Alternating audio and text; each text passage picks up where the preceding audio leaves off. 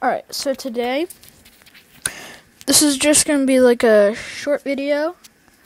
I'm actually surprised I got 2.1k views on a video. It was meant to be a short, but it turned out to be a video, so yeah. But this is how to upload a Twitch stream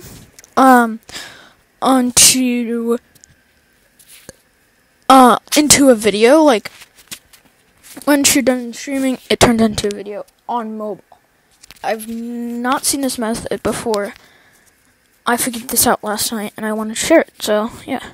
So it has to be in. You cannot do it in Google Chrome, because if you go to twitch.tv, the website, it'll actually direct you to the app automatically. You can't do anything about it.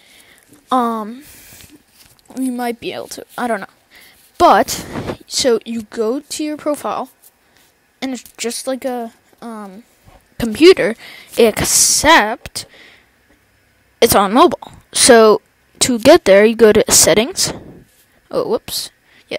Settings, stream, and then you go down, and you go to VOD settings.